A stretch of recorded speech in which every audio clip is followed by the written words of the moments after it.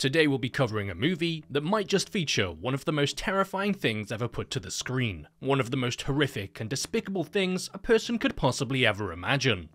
The Irish. Directed by Damien McCarthy, Caveat is an Irish horror movie that surprisingly follows the story of an Irish person.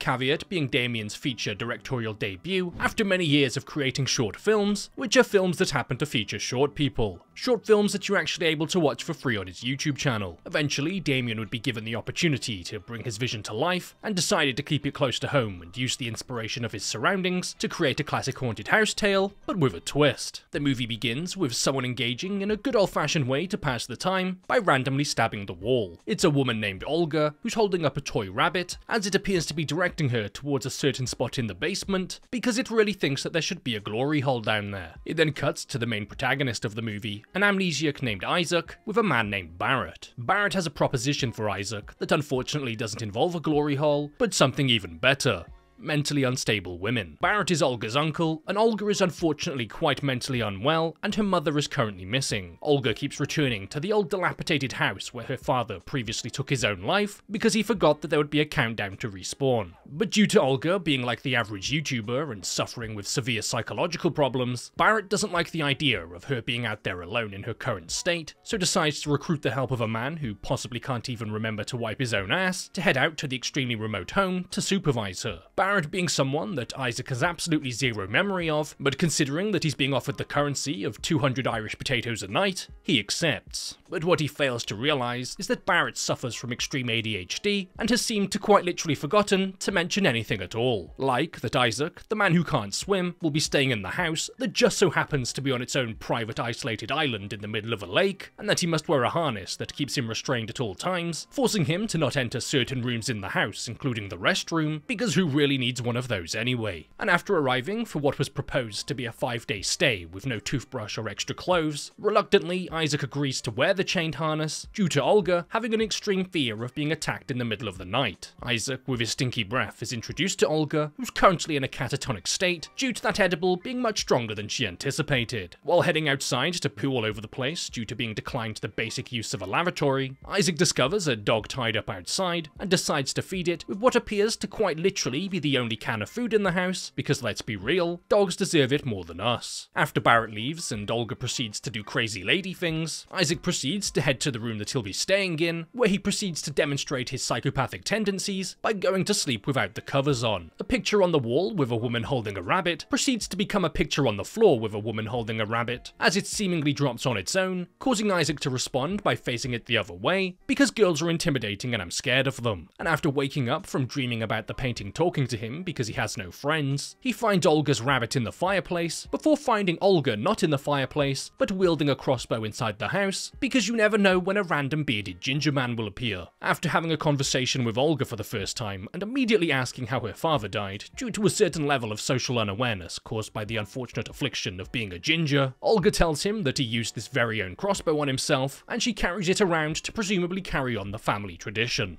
Apparently, he ended up doing it due to being locked down there in the basement with his harness on by his wife, while being extremely claustrophobic. What a cute love story. After casually talking to this mentally unstable woman wielding a life-threatening weapon, Isaac proceeds to calmly sit down with his back turned to the entrance, where the toy bunny rabbit begins to beat its drum just as the basement door slowly begins to open behind him right after he closed it. Apparently the rabbit wants to show him something really cool down there, as after Isaac asks if there's anyone down there, the rabbit responds by playing the drum. So instead of quite literally doing anything else other than what he's about to do, Isaac proceeds to walk down the stairs of the creepy dark basement, due to the orders of a possessed children's toy. Hearing noises coming from the hole that Olga was creating at the beginning of the movie, he comes across the absolutely disgusting and horrific sight of a woman. It's Olga's mother, who's won the world's longest game of hide and seek after taking crossbow arrows to the chest before deliberately being obscured by a flimsy wooden wall. The only way to get help and alert anyone about this is by using a phone, and it just so happens to be that the only phone in the house is the landline in Olga's room, because Isaac doesn't carry a smartphone due to the 5G radiation turning claiming the frog's gay, Olga's room being somewhere he simply can't access, the whole point of wearing the harness in the first place. So he decides to break an air vent as Olga is currently in another one of her fancy little daydreams, where he proceeds to call Barrett instead of immediately calling the police, who you very much should call first, after coming across some dead chick in the basement. Barrett tells him not to worry about it, as dead women tend to find themselves deliberately hidden in basements from time to time, and that he's coming to sort it out. So after deciding to not call the police, because I guess he just kind of forgot about them with his amnesia, after locking Olga in her room, she calls out to him over the PA system to tell Isaac that her father and uncle killed her mother because divorces are overrated. After agreeing to hand Isaac the crossbow and putting on a jacket he recognizes, she tells him that he's already been here before and left the jacket last time he was here, because apparently he has a habit of meeting mentally unstable women on secluded islands. We all have our hobbies, I guess. Slightly questionable activities aside, we learn that he's actually quite fond of slightly questionable activities, because she then tells him that he was the one to actually lock her father in the basement, which gave him the sudden inspiration to receive a brain piercing. Barrett paid to have his own brother killed, and Isaac was apparently the man for the job, making it slightly questionable as to why Barrett would hire Isaac to come back out here, possibly risking his memory to trigger again, considering that he managed to get off scot-free after convincing a man to commit a heinous crime, followed by him just kind of forgetting about it. After calling Barrett, who confirms the story, Isaac tries to get himself out by having a little tug in the basement, but to no avail. With absolutely no one else knowing where he is, he realizes that it's up to him to get himself out of this situation, unless he fancies himself a few extra arrow-sized breathing holes in his body, so reaches through the air vent in Olga's room to try and grab the key. But what ends up getting grabbed instead is his hand, because Olga is lonely, before she suddenly gets a little too excited and snaps one of his fingers in half, because 2 is always better than 1. After snapping it back into place, he suddenly remembers the dead mother's dank dusty hole, the one that Olga created in the beginning of the movie, and on the other side of that hole is the dead mother with another key around her neck. So after reaching through the Forbidden Glory hole to grab it, he frees himself from the harness, when suddenly the lights go out as he hears someone doing a little cry. After making it out of the house and into the pitch black darkness, with no boat and no ability to swim, he decides to head right back into the house, because sure, why not? He finds Olga in another catatonic state, and takes the opportunity to put her in the harness instead, because he's starting to run out of good fingers. Finally deciding that maybe now would be a good time to call the police about the matter of a slightly inconvenient murder, it's too late because the phone lines have been cut, so decides that maybe he should just give up and go for a little nap, because when the going gets tough,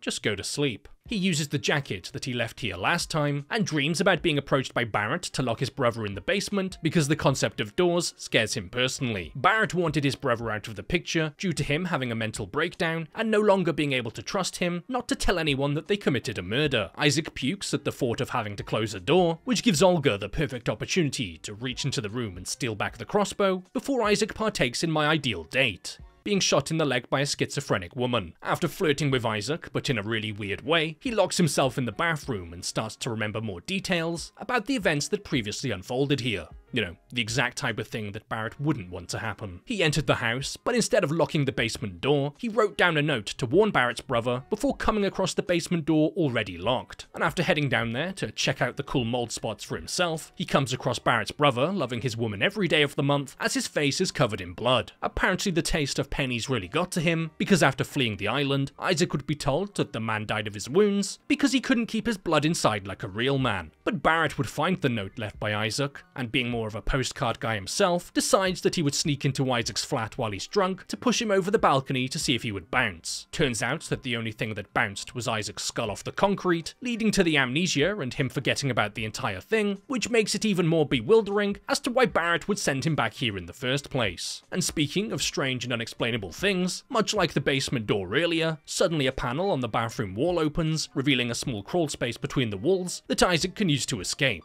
But what he doesn't count on encountering down there is one of his deepest, darkest fears: a female. For a split second, he thinks that he sees the corpse of the mother corpsing it up down there, before climbing down the end of the tunnel and into the basement to find her untouched in her original position, with the arrow still in her chest. Although it does look like that she might actually be breathing, or perhaps the acid has just started to kick in, which might explain why she's now looking directly at me. Using the saw left in the wall by Olga, he starts to cut through the wall, accompanied by his new slightly smelly friend, when suddenly Olga begins descending into the basement, just as Barrett now arrives. But the nice little family reunion is cut cut short as Barrett calls Olga an idiot and spots Isaac behind the wall before getting shot in the back with the crossbow because arrows hurt more than words. Ecstatic by their healthy family dynamic, she walks back up the stairs and locks Barrett down there when suddenly the blade continues to cut through the wood. Barrett, trying to assure Isaac that they're going to work together to get Olga, is laying in wait getting ready to ambush him when suddenly Isaac begins speaking through the PA system, meaning that he's either managed to get out of the crawl space or that he's got telekinesis. That's not him cutting. The wall is then fully cut, followed by the mother slowly peeking around the corner at Barrett, just as Olga sees Isaac outside with the dog, and the movie comes to an end. And before this video comes to an end, I'd like to just give a massive shout out to all of the YouTube members and patrons, the people who every month continue to go out of their way to help support the channel, something which I greatly appreciate. If you're interested in becoming a YouTube member or patron yourself, not only are you just generally being a great support, but you also get access to a few little perks, like being able to join the private Discord server, where you can then see all uncensored versions of videos going forwards. So starting off with this week's new YouTube signups, a massive thank you to Jane Seaman, KST, Isaac Konoski, Mia, Mert Byra, Tops, Topfi, That Guy AD, Fabrico Rua Sanchez, and Kuwog. Now moving over to this week's new Patreon signups, a massive thank you to Jacob Wood, Madeline Thomas, Respect, John Hughes, Nabila, Fad Wharf, and Angel Calzada. So once again, a massive shout out to all of the YouTube members and patrons, and a big thank you to everyone else for watching.